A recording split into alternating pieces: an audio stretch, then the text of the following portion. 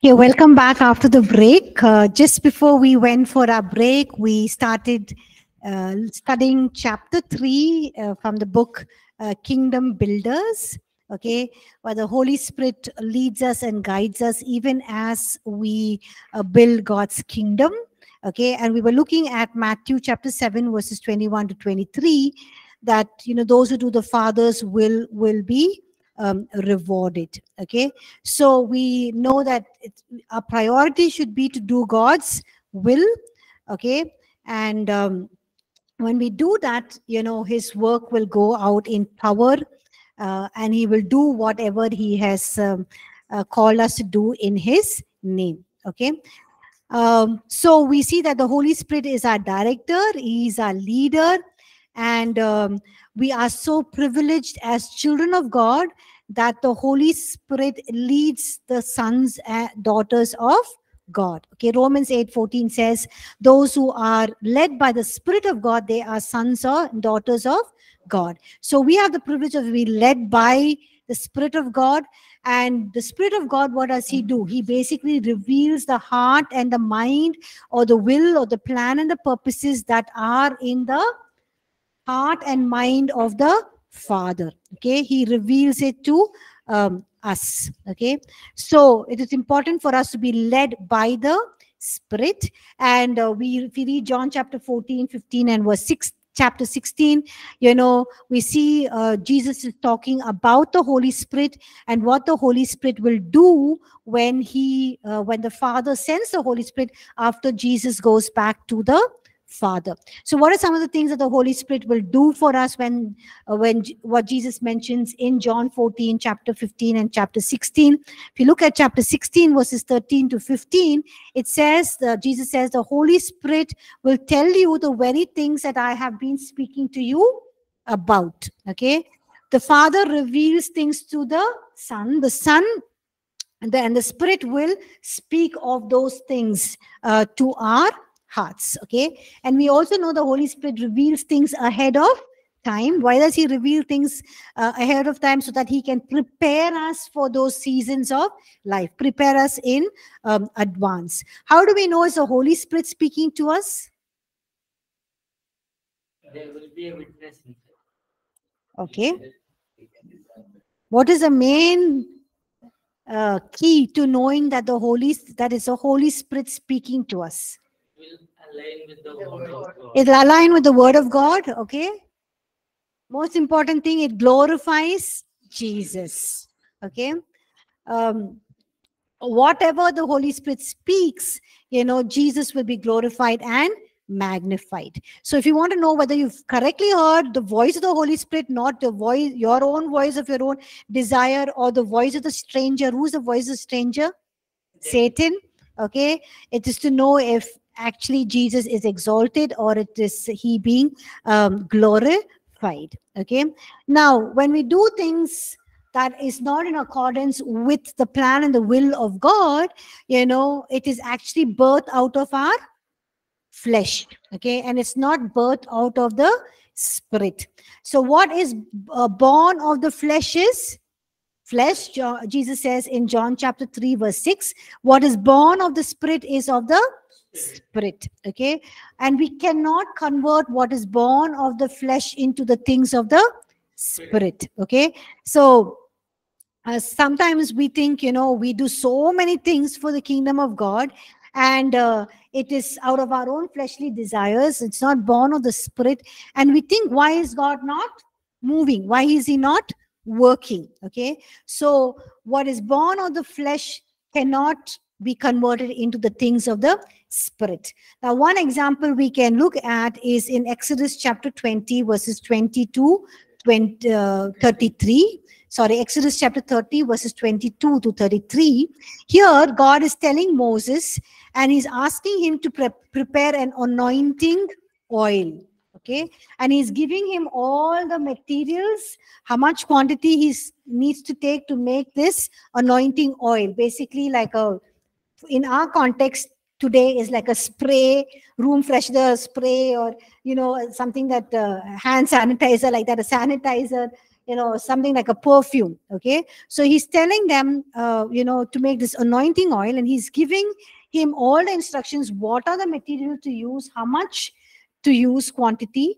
And he's saying you need to take this anointing oil and sprinkle it on everything in the tabernacle, all the utensils, everything in the tabernacle. And whatever is sprinkled with this anointing oil, it becomes what? Sacred. It becomes sacred. It gets set apart. And he says you should also anoint Aaron and his sons and consecrate them, because they are his ministers and they are his priests.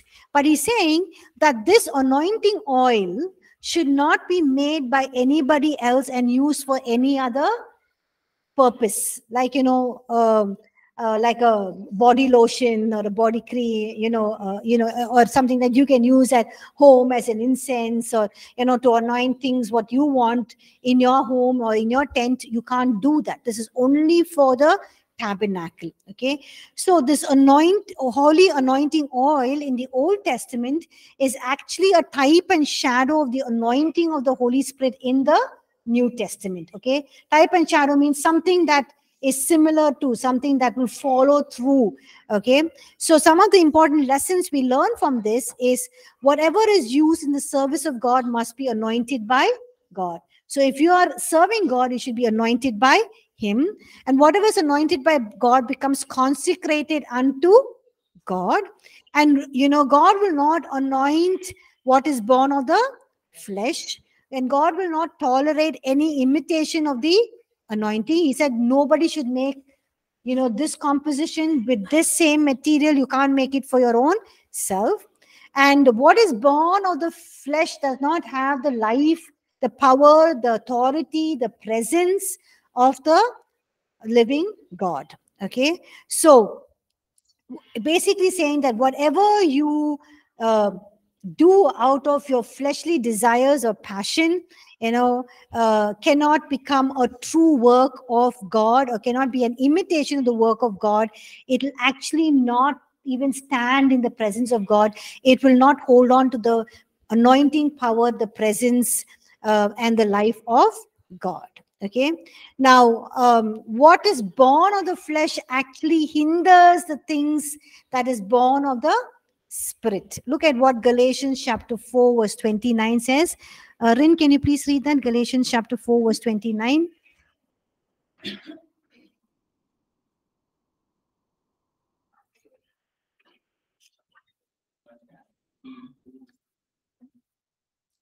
But as he who was born according to the flesh then persecuted him who was born according to the Spirit, even so it is now. Okay, the things that we birth of the flesh will be the very things that hinder, destroy the things that are birth of the Spirit. Okay, so it's very important that we know what the enemy is trying to do and birth through our flesh, and not do it, because that hinders the work of the Spirit. Okay, so what are the things of the flesh? What are the fruits of the flesh? We read about this in Galatians. Okay, chapter 5. We see the fruits of the Spirit, we see the fruits of the flesh, but we also see that the fruits of the flesh, or what is birth of the flesh, is always in opposition with the things of the Spirit. So there is always a war, things of the flesh and things of the Spirit. And whatever is birth of the things of the flesh is not, it will oppose the things of the Spirit. Okay, and what is birth of the flesh is false, it's not true. Therefore we should be very, very careful not to birth things out of the flesh. Okay, and what is birth out of the flesh will not benefit anyone, will not bring life, it will not profit anything to anyone. Can you please read John chapter 6 verse 63?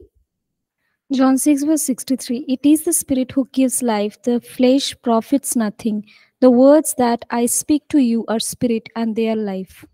Amen. So here we see that what is born of the flesh will not benefit people. It does not have the power to produce life, godliness, transformation, encounter in people's life. Yes, it will just give an emotional, stirring. People will get emotionally stirred up and feel very excited, but there will be no real, genuine transformation that happens in the lives of people. That is why, in the past few years, when there was a great mighty move of the Holy Spirit, people being slain in the Spirit, laughing in the Spirit, even though I was not a part of a church where they used to teach about the Holy Spirit, the person, the work of the Holy Spirit. I didn't know any person in the work of the Holy Spirit. Even the Bible college where I studied, we were not taught about the Holy Spirit and speaking in tongues and all of those things. But there was a church where I studied in Bible college. They were moving mightily in the things of the Spirit. Okay, so they were laughing in the Spirit and crying in the Spirit. And I used to see people slain and all of those things. But for me, at the end of it, when I asked these people, they said, whole night they've been laughing in the Spirit and their stomach is paining, their stomach muscles is paining, and they looked very tired. For me, even though I had not studied about all of these things, for me, I thought, hey, if it is actually God's work, it should bring that lasting joy, that life, that kind of freshness and newness of life. If the person is feeling tired and exhausted, is it really from God? So I had, in those days when I was in Bible college, I was so scared about the move of the Spirit, even somebody praying for me for the anointing of the Spirit and all of that. I used to run away. And this church, they said, hey, you ministered for us to our children during the family camp that they had. We're going to pray for you. And every time they say that, I will go and hide in somebody's room. I remember so clearly. And then, the last day, they finally caught me just before I was going to take my train to go back to Bible college. And they said, we're going to pray for you. And I was like, God, I don't want to be slain here. I don't want to fall down here. I don't want to lie down here. I want to go back to Bible college. So even though they prayed for me, I kept my eyes open, so that I don't, and I didn't want anything to do with this, because I didn't feel there was this life transformation. There should not be any tiredness or fatigue. The person should say, I felt something inside, my burdens were lifted away, or I felt new. That is what is about about the Holy Spirit, the work of the Holy Spirit. So what is born of the flesh actually, will please the emotions, will bring about excitement, everything. But afterwards, people going back to the same old lifestyle, to the same old problems and difficulties. They do not encounter the presence and the power of the Holy Spirit. So we need to discern what is of the flesh and what is of the Spirit. We just can't, have a feel good kind of a mentality when we come into the presence of God. It should be something where we encounter God in a powerful, in a very, very real way. Okay. Another thing that we can know whether it's things are born of the flesh or is born of the Spirit is what Paul says. He says in 1 Corinthians chapter 3, verses 12 and 13, that what is of wood, hay, and straw, finally, if it does not stand the test, there will be a test. And things of the flesh that is birthed out of, whether it will burn up. Okay. So like if you build a building out of wood, straw, or hay, it will easily burn up. But if a building is built on strong material, it will stand the test of time. Okay. So one way we know what is birthed out of the flesh, it will not stand. It'll just quickly burn away, fizz out, it will die off. Okay. But what is born of the Spirit is something that is eternal and something that is lasting. Okay. And then, we also learned that we need to walk in the Spirit. Okay. Paul says, we need to live in the Spirit, walk in the Spirit, and what else? Live, walk, and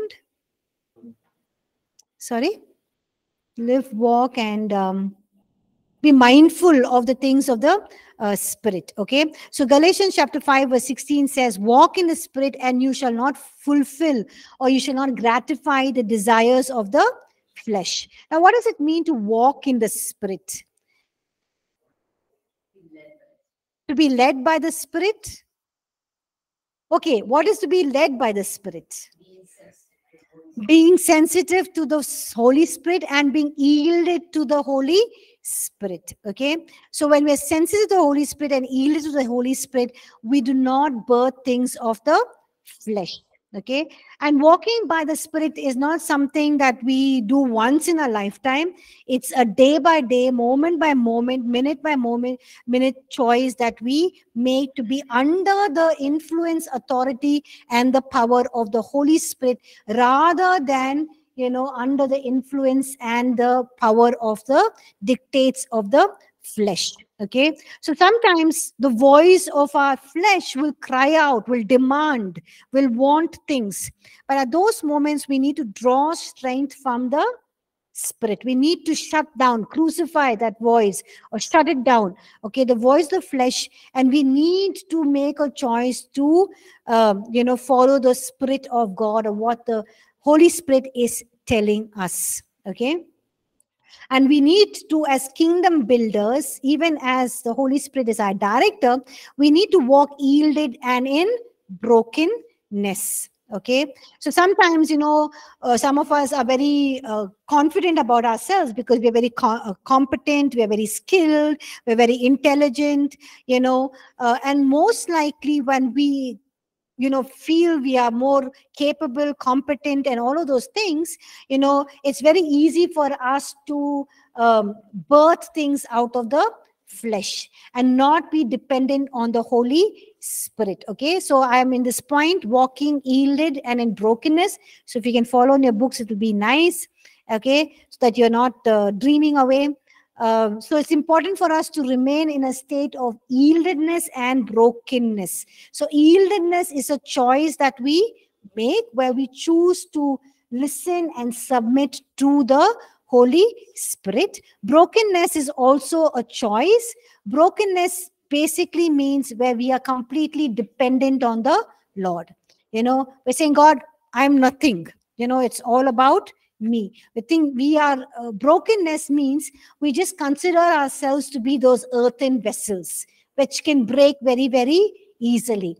And we are nothing actually, but it's only the anointing of God that flows upon us that makes us as worthy vessels. Okay, as makes us as vessels of honor, even though we are those earthen vessels. Okay, and we need to stay in this place of dependence on God, where we're receiving from his power and his anointing, and just depending on him totally and wholly and solely on him. So every time we choose to minister, we need to come to this place of yieldedness and brokenness. Okay. Now, the two questions that we ask is, what motivates me and who is glorified? So how do we know that we are birthing things of the flesh? We need to ask, what is motivating me? And then I'm doing this to get more fame, name, popularity, or to be well known, or my church to become famous. Am I doing it for that? What is motivating me, and who is being glorified? Is my name being glorified? Is the senior pastor thinking, oh, he or she has done so many things, so very powerful, very anointed? Who is being glorified? Okay, so what is motivating you? Whether you're motivated out of selfish ambition, the lust of the flesh, or the fruits of the flesh, whether it's hatred, jealousy, anger, selfish ambition, competition with other men and women of God, envy, whatever, it's going to produce things of the flesh. It can't produce things of the Spirit. So if you're asking and saying, hey, this church is doing so many ministries, but we don't see anyone really God being glorified or the glory of God falling, no signs, miracles, and wonders, it's important to ask what is motivating what they are doing. And another simple test is who is being glorified. Okay, whether it's Christ being glorified, or the pastor, or the men or women, or the church being glorified. So these are two questions that is important for us. Each time we do something, each time we are planning something, it's important for us to ask this question: what is motivating us to do this program, and who is being glorified? Okay. And the other thing we learn about the Holy Spirit is the Holy Spirit also reveals to us where we need to do things, when we need to do things, and how we need to do things. Okay, where? So we see, if you read scripture, the Holy Spirit has guided people to go to different places to do ministry. For example, the Holy Spirit told Philip, go near and overtake this chariot in which the Ethiopian eunuch was there. And so we see that he just obeys, goes, and we see that Ethiopian eunuch, he understands the gospel, he's baptized, and he takes the gospel to Ethiopia. Okay, Acts chapter 10 verses 19 and 20, we see that Paul in a vision, where he sees that cloth and many clean and unclean animals, and God, the Spirit of God tells him 3 people are waiting. Go with them, do not doubt, do not ask any questions. And so whose house was he led? To the Gentiles' house, Cornelius's house. And Peter, being a Jew, never thought the Gentiles would also be part of the kingdom of God. They would also receive the gospel and also be baptized in the Holy Spirit. Even before he finished speaking the message, what happened? People were baptized. Okay, they were cut in their heart, it says, and they started speaking in tongues. And then he realized the vision that he had, and that God also has, has plans for the Gentiles. Okay, so here we see that the Holy Spirit instructs us where to go and what to do. Okay, the next thing is when we need to go there. Okay, so we see that in Acts chapter 6 verse Acts chapter 16 verses 6 to 10, sorry. We see that Paul, he goes to certain places, and he had come to Mysia, and then he tried to go to Bithynia. But when he goes to Bithynia, what happens? The Spirit of God does not allow him to go to Bithynia, but the Spirit of God tells he in a vision, Paul sees a man of Macedonia coming and pleading with him and telling him, please come to Macedonia. Okay, so this vision confirms that Paul has to go to Macedonia, but he was actually trying to go to which place? Bithynia. Okay, so here we see that the Holy Spirit is not only telling us where to go, but also when to go. Okay, so he's telling, the Holy Spirit is telling him, it's not a time now to go to Bithynia, but you need to go to Macedonia. And so we see that Paul goes to Macedonia, he preaches the gospel there, and people are led to the Lord. Okay, and we read this in 2 Corinthians chapter 1 verses 15 to 17, where Paul says, can somebody read that please? 2 Corinthians 1, 15 to 17. 2 Corinthians 1, 15 to 17. And in this confidence, I intended to come to you before, that you might have a second benefit, to pass by way of you to Macedonia, to come again from Macedonia to you, and be helped by you on my way to Judea. Therefore, when I was planning this, did I do it lightly, or the things I plan? Do I plan according to the flesh, that with me there should be yes, yes, and no, no? So here we see that the Holy Spirit knows exactly when, where, and how we must go about doing the work of the kingdom. So here Paul is saying, when I was planning all of these things, was I taking it very lightly? Was I doing it out of my flesh? But he says, no, for me, a yes is a yes and no is a no. Okay, it's from God who leads. So he's saying it's the Holy Spirit who inspires him, leads him, helps him plan, and he says these are the very things that he does. So we also need to, we have our own plans, our agendas. We need to submit that to the Lord. Say, God, this is what I plan and I purpose, what I think, you're welcome to change it. You're welcome to move things. You're welcome to realign things, rechange things. And I'm just willing to submit and yield to your leading and your direction. Okay, so the work of the Holy Spirit, or what is birth of the Holy Spirit, cannot be done with just, or the work of the kingdom cannot be just done with human understanding. It requires spirit guidance, the Holy Spirit guidance, and kingdom thinking. That means a mind that is renewed with the word of God, where we're thinking in terms of God's ways and God's thoughts. Okay, and we know that the Holy Spirit prompts us in several different ways, and we studied all of this in fulfilling God's purpose. When we were doing receiving God's guidance for your life in the first year. So you learned the Holy Spirit can speak to us through a quickening in His written word, inner witness, impression. Just put a rhema word, a flash of information in your spirit. You just know inside, you sense the peace of God, where the Holy Spirit is saying, go ahead. You feel tightness or restlessness, which means the Holy Spirit saying, don't do it.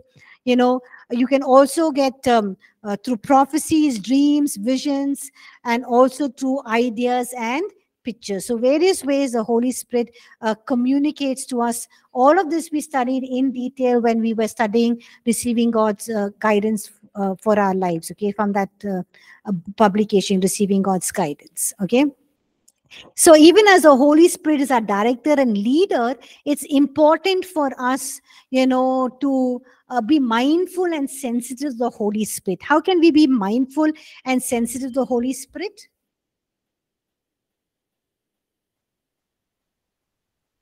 How can we be mindful to and sensitive to the Holy Spirit? Very simple. Huh? Be obedient. Seeking God continuously. Okay. Basically have a relationship with the Holy Spirit. Right? Communion with the Holy Spirit, fellowship with the Holy Spirit. We have communion and fellowship with the Father and the Son, and not the Holy Spirit. And that's why we say the Holy Spirit doesn't speak to us. It's because we are not tuned or trained to listen to the Holy Spirit. So we have to maintain an undisturbed communication with the Holy Spirit throughout the day, because the Holy Spirit is constantly reminding us and telling us and speaking to us, at various points of the day. So we need to constantly be tuned to the Holy Spirit, right? Okay, and listen to Him. Okay. Apart from just setting regular time and prayer and meditation, it's also important for us to constantly be engaged in tuning and listening to the Holy Spirit. And also when we are meditating on God's word, it renews our minds and it realigns ourselves to God, because the Holy Spirit speaks to our spirit man, and our minds is the processor. The mind is where things are processed. So if our mind is not renewed, then we can say, hey, this is not the Holy Spirit. It's not doable. It can't happen. So mind is also very, very important. And sometimes in spiritual aspects, we leave out our mind. We think God does not use our mind. Okay. But it is important for us to also renew our mind. And how do we do that? Through prayer and meditation. Okay. Another thing how we can be sensitive to the Holy Spirit is, being calm on the inside. Okay. Because the Holy Spirit is very, very, like very peaceful, calm. That is why the Holy Spirit came as a dove.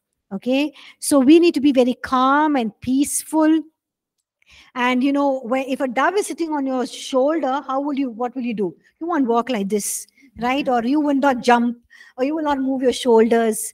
You will very gently and very, very cautiously move without disturbing the dove. The same way, it's important for us to maintain inner peace, inner calmness, so that we can listen to the Holy Spirit. Okay.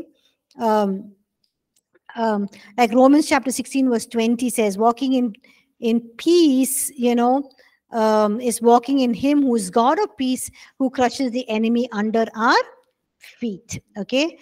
And also we need to maintain a heart of purity, a heart and life with right motives. Okay. It's important for us to do that. Okay, we need to be set apart for ourselves as godly, consecrated, sanctified for the Master's use, so that this anointing can flow through our lives. Okay. And also we have to walk in love. Okay. Uh, Even as we, when Paul is talking about the gifts of the Holy Spirit, he says, but walk in love, because that is more important. If you're not walking in love, we cannot exercise the gifts of the Holy Spirit. Okay. So God is love. He who abides in love abides in God, and God in him. 1 John chapter 4 verse 16. Okay. If we don't walk in love, we cannot walk in the Spirit. Okay. We cannot walk in him or walk in the Spirit if you're not walking in love. Okay. And also it's important for us to discern the Spirit's timing. Okay. There is a time for every season, every action in under heaven. Ecclesiastes. Okay. Sometimes the Holy Spirit will tell us to go and do things, and we need to go and do things. Like Philip, the Holy Spirit told Philip in Acts 8:29, go near and overtake the chariot. Okay. So that time it was immediate obedience. Instantly he had to go without questioning. There are other times, when the Holy Spirit speaks, we need to take time to pray, to prepare, and then act on the instruction. So every time the Holy Spirit is teaching us and guiding us and preparing us, telling us something, it is also sometimes it can be to prepare us for the future, for the next season of our life. Okay. So we need to know when to act immediately, when we need to take time to pray and prepare, and then act when the Kairos moment comes, or the God appointed time comes. Okay. Now, praying in the Spirit. Yes. Can you tell some practical tips how to maintain the communion with the Holy Spirit? How to maintain communion with the Holy Spirit. Okay. So basically, like now you're going for, you're in this class. Okay. You're listening to the lecture. And you're saying, God, Holy Spirit, even as I'm listening to the lecture, there's so many areas that we have heard. Where are the areas in my life where you want me to work? Or we were talking so much about God being glorified. So you're saying, Holy Spirit, am I glorifying you 100%? Or am I seeking glory for myself? And if I am, so you're constantly speaking and engaging. Now you're talking about after classes, going for a supernatural hour. What are the songs I need to choose for the ministry? So, for the supernatural hour, God, Holy Spirit, give me the songs. Or, I have to speak to this person after class, or I have to call this person. So, Holy Spirit, speak through me, give me words of wisdom or knowledge or understanding. So, or you meditated something in the morning, saying, Holy Spirit, I didn't understand that. What are you doing? How can I apply what I have learned in my quiet time? How can I apply that? Oh, Holy Spirit, I'm feeling so down and so discouraged, or I'm not feeling too great. Reveal to me what is really happening. Why am I feeling like this? So you're constantly engaging and speaking to the Holy Spirit and in communion with the Holy Spirit. So one time, like I hear on preaching from Benny Hinn, he used to talk with the Holy Spirit, like "Good morning, Holy Spirit." So is kind of relationship. How to maintain that, man? Like we can create a relationship with the Holy Spirit. Yes. How to maintain that? Yes, not only Benny Hinn, but even that Paul Yonggi Cho. Once he came to a point of total depression, and he was sitting there and he was saying, God, you said I'm going to have a church of 5,000 and I'm not even having few members, and those members who are coming now are also leaving. What is happening? Then God revealed to him that he is not really not communing with the Holy Spirit and leaving out the third person of the Trinity. And then he realized that he needs to communion with the Holy Spirit. So when he wakes up in the Holy Spirit, he's telling Holy Spirit, good morning. So what do you have for me today? What are the exciting things you have for me today? And he says, when he goes up to walking towards the pulpit to preach, he's saying, Holy Spirit, you come with me. Holy Spirit, you speak through me. Holy Spirit, you minister to me. Let your power. So like that. So even now, if you're asking me this question, asking the Holy Spirit, how should I answer Francis? Even as I'm thinking about an answer, how can I answer? So sometimes we don't have to say, Holy Spirit, what do you want me to say? You can just say, Holy Spirit, what should I say? Or what should I say? Just say, I don't know. Why am I feeling like this? So you can talk. Holy Spirit, why am I feeling like this? He's a person. That is why God relates to us as a person, because we relate to each one of us as person. So he identifies us as a person. And so that is so beautiful. So you can talk to him as a friend, like as a person. Nothing wrong to say good morning, Holy Spirit, good night, Holy Spirit. Even as I'm sleeping, Holy Spirit, consecrate my mind so that I get dreams and visions. If you want to speak to me through dreams and visions, speak to me in the night. I'm very excited to receive dreams and visions from you. Just speak to him. Yes. Ma'am, you told like we have communion with God the Father and Jesus, but we don't have the relationship with Holy Spirit. Like how is the difference, like having relationship with Jesus but not having the Holy Spirit? Can you explain more, like how can it be? Because like they are Father, Son and the Holy Spirit, they are all three in one. So even if we are having relationship with God, is it not like having relationship with Holy Spirit? Yes, it is. When you have relationship with God, you have relationship with the Holy Spirit and with the Son. But there are three distinct personalities. Even though there's one God, there are three distinct personalities because of the three distinct roles that they have. The Father is the supreme authority. He is the one who speaks. The Son listens. The Son speaks. The Holy Spirit testifies what the Son has spoken. We read in John chapter 16. Okay. So the Holy Spirit's role is what? Comforter, teacher, guide, the one who comes alongside us, the one who enables us. He counsels us. He helps us pray in our weaknesses. So we need to identify the role of the Holy Spirit as well. So you're saying, Holy Spirit, I don't know what to pray for this person. Give me the words to pray. But you're going to pray in the name of the Father, and you're going to thank in the name of Jesus, and you're declaring the finished work of the cross. But who is the one who is helping you to pray? The Holy Spirit. It's not that if you don't say Holy Spirit and Son, the Holy Spirit is going to get angry. He's not going to help you. Because you told only Father, only you told Son, you ignore the Holy Spirit. No, it's not like that. But it's important for us to acknowledge each of these distinct personalities with their distinct roles that they have. And like as you have to remember, like we can speak to Holy Spirit, like have conversations, speak what we are going through. We can speak normally, but also from the other side, speaking is the one part, but hearing is the other aspect of it. How we can be sure of it's the Holy Spirit that speaking to us? How can you be sure? How can we differentiate? Is it by our own? Is it from Holy Spirit, or is it? Yeah, we learned that in when Ministers Foundation. First of all, we need to see whether it is alongside God's word.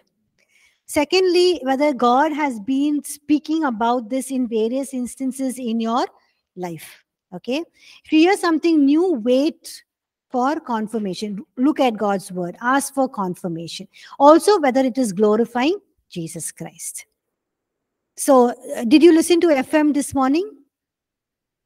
Did you listen to FM this morning? No. Why?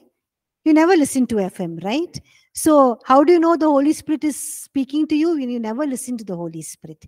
When you're tuned to listening to the Holy Spirit, you will know it's the Holy Spirit speaking. Then you will be able to discern whether it's the Holy Spirit speaking, your own desire speaking, or Satan speaking. And sometimes you will come to know with such deep clarity because you are accustomed and tuned to listen to the Holy Spirit. Now, if I bring in all the faculty here and one by one, we blindfold you and ask them to speak, you will say, who is Pastor Jakes? Who is Pastor Nancy? Who is Pastor Paul? Because you identify their voice. The same way, when you're used to listening to the Holy Spirit, you constantly tuned and you will discern very clearly. And also important to discern is you need to have a renewed mind. A renewed mind helps you to discern. What is a renewed mind? When you are taking on the ways and the thoughts of God. Okay. So that is a renewed mind. And your mind is renewed daily by God's word. God's word is, that's why God says, I will write my words on your heart and mind, and I put my spirit will teach you all things. So renewed mind is very, very important for us also to discern whether it's the Spirit speaking. And we have to grow into all spiritual wisdom and understanding. Pray that God help me to grow in all spiritual wisdom and understanding, what Paul writes in Ephesians and Colossians. Then you will be able to discern. Okay. So we need to, any other questions? Okay. We need to pray in the Spirit. Praying in the Spirit helps us to understand the purposes of God. Okay. 1 Corinthians chapter 2 verses 9, 10, 16, very famous verses. Okay. No man has seen, no ear has heard, no heart perceived the things that God has prepared for those who love him. But who reveals it to us? The Holy Spirit. The Holy Spirit is able to reveal to us because he knows the deep things of God. Okay. For who has known the mind of the Lord that he might instruct him, but we have the mind of Christ. Why do we have the mind of Christ? Or when do we have the mind of Christ? When we are able to receive things from the Holy Spirit, because the Holy Spirit reveals the mind of God to us. And so the Holy Spirit reveals the mysteries of God to us. It reveals the thoughts, the plans, and the purposes that God has for us. The Holy Spirit reveals it to us. Okay. So when we pray, we know, praying in tongues, we are praying mysteries, but it's not mystery to God. It's the Holy Spirit revealing things to us, and we are praying in accordance with God's will, plan, and purpose for our lives. Okay. And when we pray in the Spirit, we also learned, I'm just moving fast because we've already learned this in Holy Spirit class and also Ministers Foundation. When we pray in the Spirit, we're actually aligning our will to God's will. Okay. We are coming under the submission, subjection, and yielding of the Holy Spirit. Okay. So Hebrews chapter 5 verse 7 and 9 says, now though he was a son, he learned obedience by the things that he suffered. Okay. And having been perfected, he became the author of eternal salvation to all who obey him. Okay. So we see that, Jesus himself learned obedience by the things he suffered. Okay. How did Jesus learn obedience? He aligned himself to the Father's will. Okay. How do we know he aligned himself to the Father's will? On the cross. Okay. Even, yes. Father says, and I obey, I do the Father's, I've come to do the Father's will. Okay, one instance is in the Garden of Gethsemane. He just prays, Father, take this cup, remove this cup, but finally he says, not my will, but your will be done. Okay, so when we pray, and pray in the Spirit, our will becomes aligned to God's will. So even Jesus, when he was praying, his will finally became aligned to God's will. Okay. So in times of prayer, God works in our hearts. He brings our wills, our desires, our dreams in alignment with his plans and purposes. Okay. And the very famous verse in Romans chapter 8, verses 26 and 27, it says, the Holy Spirit intercedes for us with groanings which cannot be uttered. That means the Holy Spirit along with us prays for things that we do not know what to pray for. Okay. So when we pray in tongues, we pray by the Spirit, and it's a prayer that is coming from the very throne of God, from the very heart of God, and we're praying in accordance with God's will. Okay. And it's also praying in the Spirit brings us to a place where we are aligning our will to become his will. Okay. Now, very interesting, content that is given here, giving birth to the work of the Spirit, some lessons from the Mary miracle. This is a sermon that Pastor preached. It's a very, powerful truths that, we see here. And we look at the work of the Holy Spirit, looking at, how the Holy Spirit, through the power of the Holy Spirit, Mary conceived, through the power of the Holy Spirit, Mary conceived Jesus in her womb, and looking at the whole, the birth of Jesus, and we look at some lessons about the work of the Holy Spirit. Okay, so we see that, the work of the Holy Spirit is released into this earth at the appointed time. Okay, we know that, in Genesis chapter 3 verse 15, God already says there that I will put enmity between you and the woman, and your seed and her seed. He shall bruise your head and you shall bruise his heel. That means on the cross, God is already declaring that, that Jesus will, defeat Satan. Okay, the head crushes authority and power. He'll be rendered nullified, powerless, and stripped of all his powers. That is on the cross. But it took 4,000 years for God to accomplish this. That means God waited for the kairos moment, the fullness of time, when he was going to release what he has already promised, what he has already spoken. So, the Holy Spirit speaks to us things ahead of time, so that we can be prepared for the seasons to come. And at the right time, God, the Holy Spirit or God will release what he has promised in the kairos moments in our lives. Okay. And also we see that the work of the Holy Spirit is released through ordinary people. Isaiah chapter 7 verse 14 says, a virgin shall conceive and bear a son, and you shall call his name Emmanuel. So we see that God could have chosen some princess or some highly educated woman to give birth to baby Jesus. Okay, but here he chooses a very insignificant, inexperienced virgin like Mary. Okay, so just imagine, somebody like Mary who's never given birth to a child, and this is the first time she's conceiving, that is the power of the Holy Spirit. What if she was reckless or careless, and she had a miscarriage? What if she didn't take care of herself during her pregnancy? There were huge risks that were involved. But from God's perspective, God, when he births something, the outcome is dependent on him. Okay, all that Mary had to do was just to be obedient, to be available.